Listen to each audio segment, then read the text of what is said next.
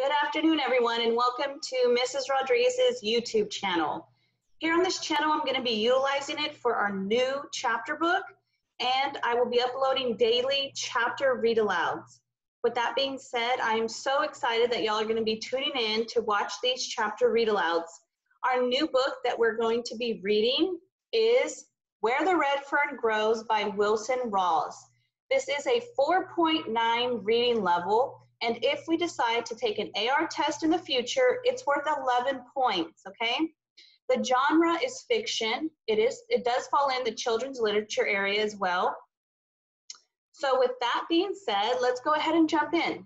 Keep in mind that every time we begin to read something, we want to set a purpose for reading. And because the genre is fiction, our purpose for reading would be to entertain. We're reading for pleasure, okay? So, we're going to read chapter 1 today, but keep in mind some of these questions as I begin to read, okay? I'm going to ask you the questions now, and then when I'm done with the chapter, we'll go ahead and answer them. So some of the questions would be, who are the characters? Who are the main characters? We're only reading chapter 1, so it should kind of give us maybe a character or two. Keep in mind for that. Also, we want to know, where does the story take place? Where does it open up at? Another thing is, if we look at the picture, why do you think the author chose the title or the images for the book? Here's the front of the book. Hopefully you can see it. And then here's the back of the book. Okay? Why do we think the author chose the title, Where the Red Fern Grows, and why did he use that image? If you notice that there is a little boy with two dogs. So perhaps the story is going to be about a young boy with two dogs. All right, so let's go ahead and jump into chapter 1 of Where the Red Fern Grows. Chapter 1. When I left my office that beautiful spring day, I had no idea what was in store for me. To begin with, everything was too perfect and anything unusual to happen. It was one of those days when a man feels good, feels like speaking to his neighbor, is glad to live in the country like ours and proud of his government. You know what I mean, one of those rare days when everything is right and nothing is wrong. I was walking along whistling when I heard the dog fight. At first, I paid no attention to it. After all, it wasn't anything to get excited about. Just another dogfight in the residential area. As the sound of the dogfight grew nearer, I could tell there were quite a few dogs mixed up in it. They boiled out of the alley, turned, and headed straight towards me. Not wanting to get bitten or run over, I moved over to the edge of the sidewalk. I could see all the dogs were fighting one. About 25 feet from me, they caught him, and down he went. I felt sorry for the unfortunate one.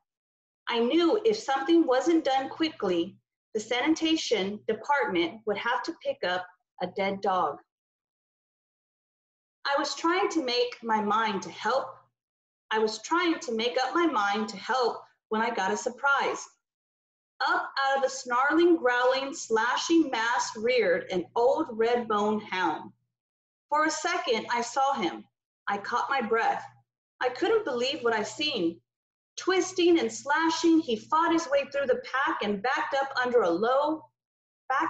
the low branches of the hedge.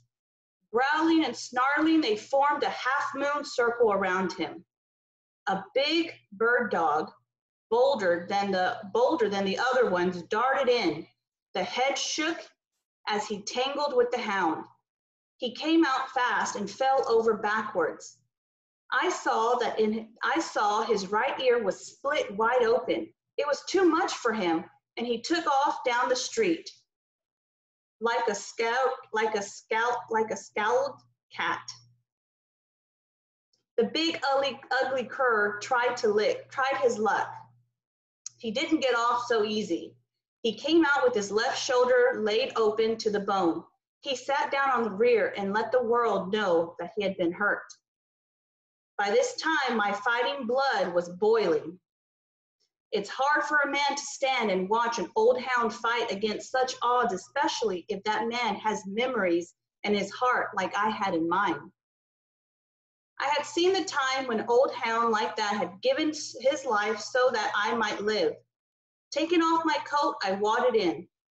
My yelling and scolding didn't have much effect, but the swinging coat did. The dog scattered and left. Down on my knees, I peered under the hedge. The hound was still mad. He growled at me and showed me his teeth. I knew it wasn't his nature to fight a man.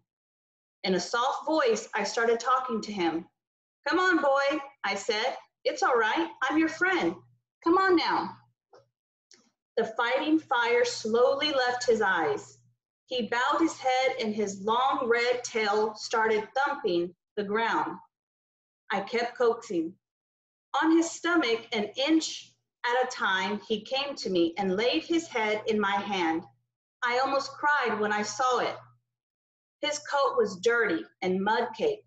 His skin was stretched, drum tight over his bony frame. The knotted joints of his hip and shoulder stood out a good 3 inches from his body. I could tell he was starved. I couldn't figure it out. He didn't belong in town. He was far out of place with the boxers, poodles, bird dogs, and other breeds of the town dog. He belonged in the country. He was a hunting hound. I raised one of his paws. There I read the story. The pads were worn down slick as they rid on an apple. I knew he had come a long way, and no doubt had a long way to go. Around his neck was a crude collar. On closer inspection, I saw it had made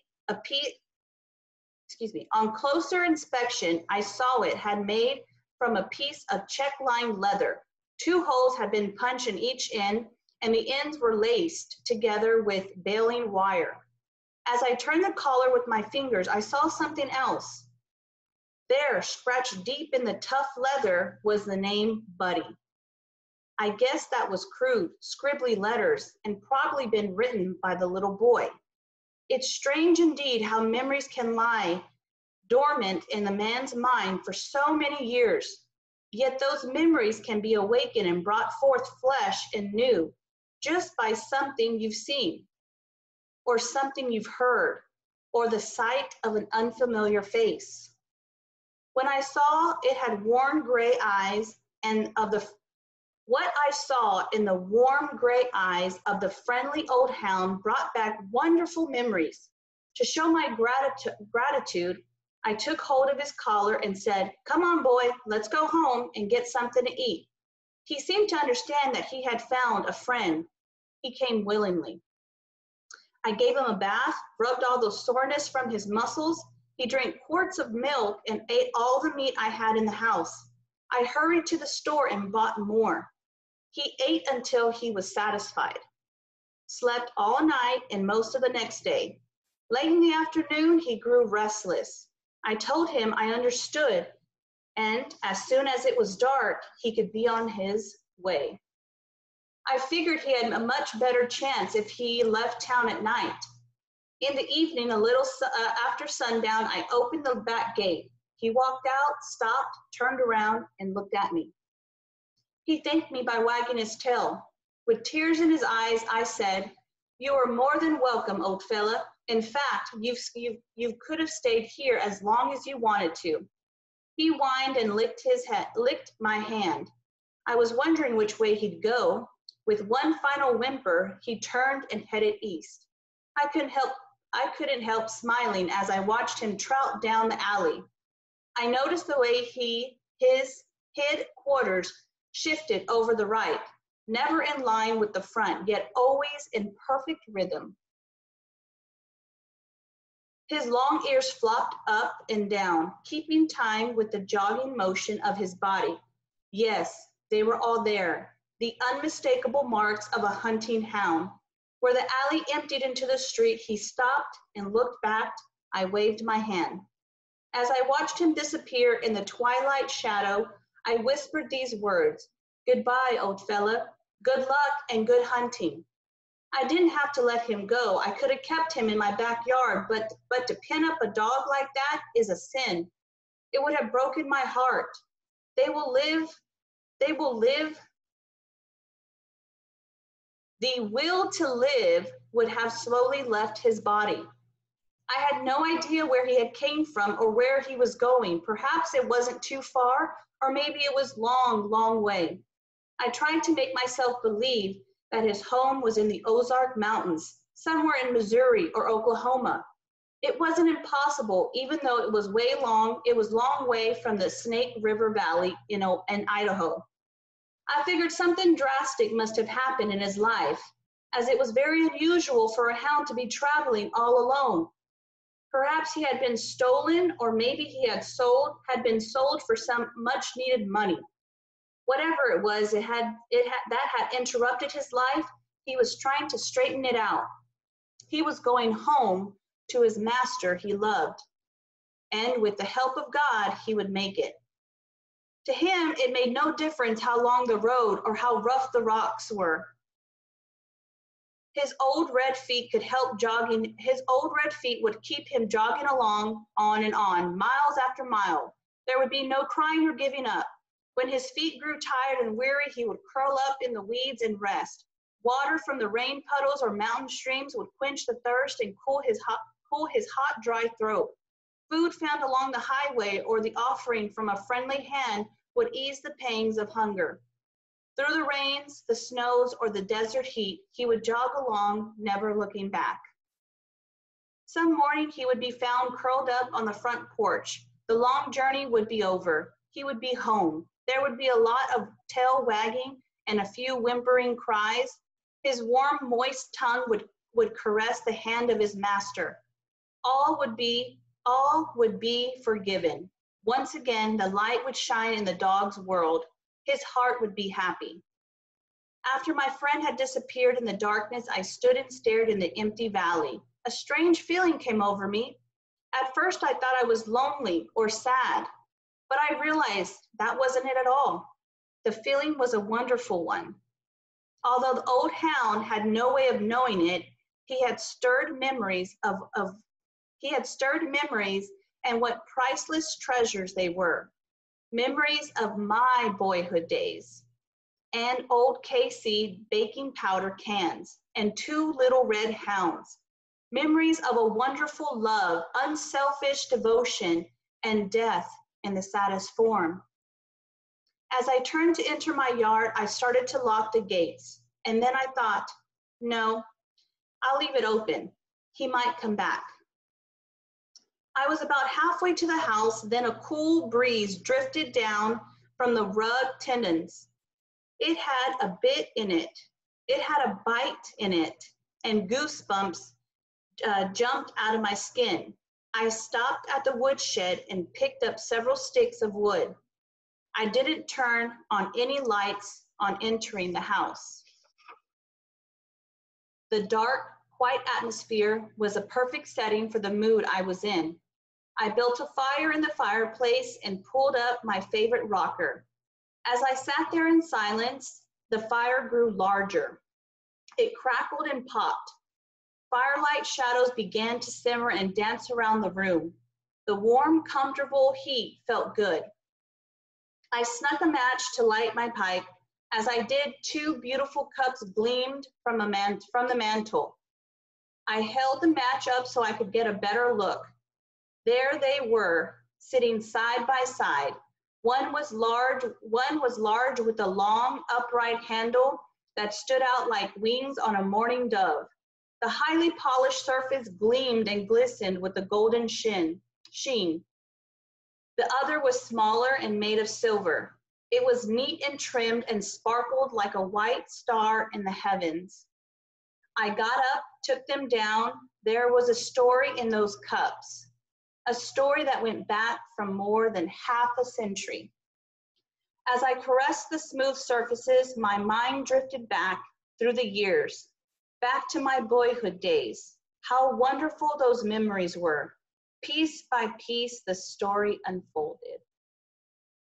So that was chapter 1 of The Red Fern Grows. Coming back to those questions that I initially asked you, was who were the characters in this story? We only read through chapter 1, so the character in chapter 1 would be Billy. Second question was, where does the setting take place? If we noticed, when I read a couple of pages, the setting was in the Ozark Mountains of Oklahoma. Now, tune in to me daily because I'm going to be reading chapters. Tomorrow I'll upload chapter 2. I hope you really enjoy this book because I know I do. And I'm going to be very excited that y'all are going to be tuning in daily to watch these videos. If you have any questions or need a copy, would like a copy of this book, let me know because I could get that to you. Thank you again for tuning in. And again, if you have any questions, let me know.